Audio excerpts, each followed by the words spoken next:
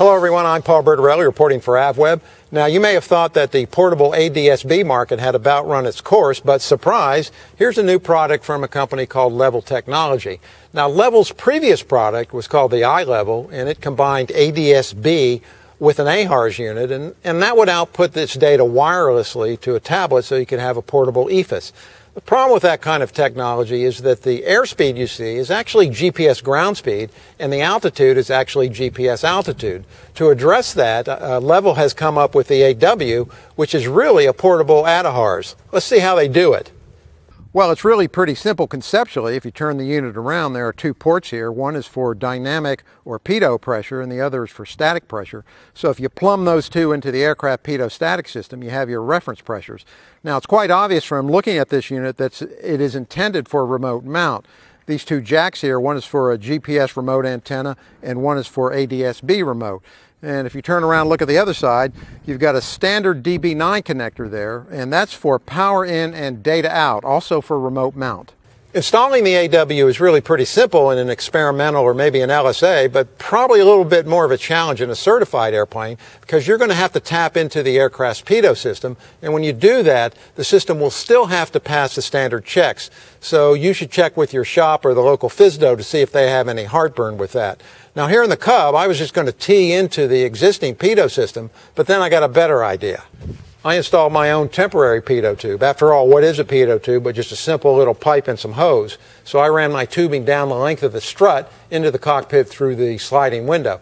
Now obviously this isn't corrected for position errors, but we're not dealing with a Boeing 787 here. On the other hand, the Cub doesn't catch fire every other week either. Okay, on that unnecessarily snarky comment, it's time to take the iLevel AW flying, and for that, you need an app to support the AW, and I'm using WingX. They've just come up with a revision to support pitot static inputs, and there are a couple of other apps that also support it, including Xavion and a Levil utility called ADAHRS 2.0. So what we're looking at here is genuine airspeed and pressure altitude along the top of the display, as opposed to GPS ground speed and GPS altitude. One thing that's immediately noticeable when you're flying this thing is that real airspeed damps a lot better.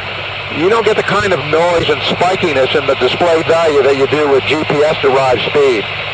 But the acid test is that indicated airspeed doesn't change with direction of flight the way GPS ground speed does, and the way to see that is in a turn. So let's take a look. So on the top frame, I've got the tablet set up to show GPS speed and altitude, and the bottom frame has a pitot static engaged.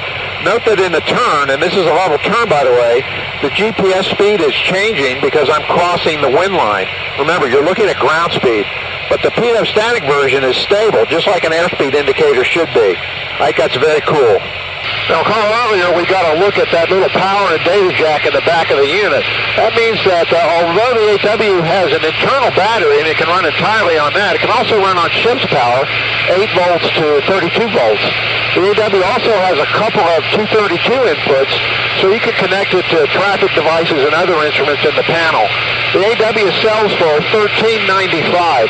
Now, if you'd like to see more, check out the company's website at levil.com. That's LEVIL.com, or they'll be at AirVenture in Oshkosh, which, checking my calendar, is next week. So we'll see you there. Thanks for watching. I'm Paul Bertorelli reporting.